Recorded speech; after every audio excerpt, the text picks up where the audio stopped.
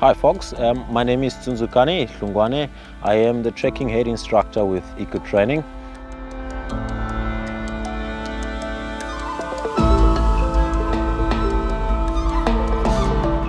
You might have seen our 28-day trekking course. I would like to share a bit of what we've been stuck on for the past few days now, past few weeks. We've been very fortunate enough to be in Karongwe identifying tracks.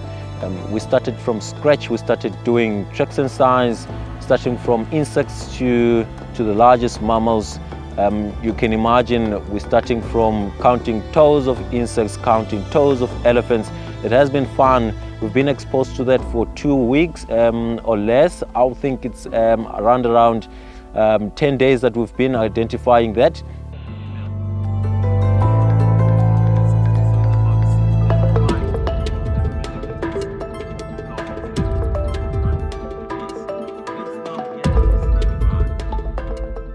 In the process, we also worked on identifying a female leopard which was dominant in the area that we were operating on, and we were very fortunate enough to see a female leopard which was also suspected to have cubs around.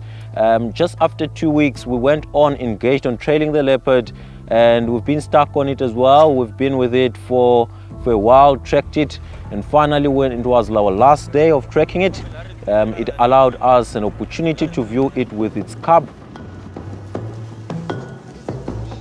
The course itself, it's structured as follows. We're having tracks and signs, as said. We're trailing animals, we're habituating them. Our students get exposed to wildlife conservation, where they go have a look at how to conserve, go have a look at how the anti-poaching units work.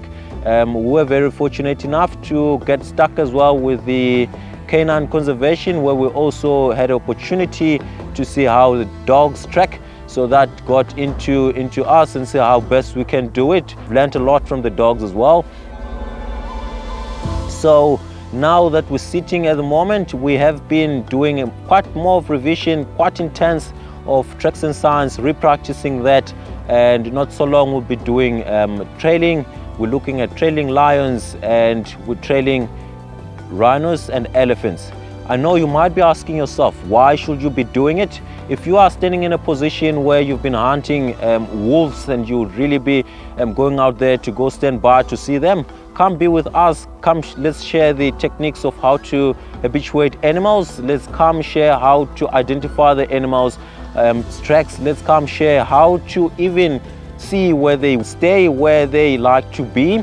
If you are wondering how we got to a situation where we've got relaxed leopards down in the low veld, do not wonder more. Come down and let's share the experience with you. If you are, or you have been with EcoTraining at first, did a 55-day course, you want to explore more of the bush and see how these animals react on its normal routine, come be with us, and so we view these animals on foot. Thank you so much.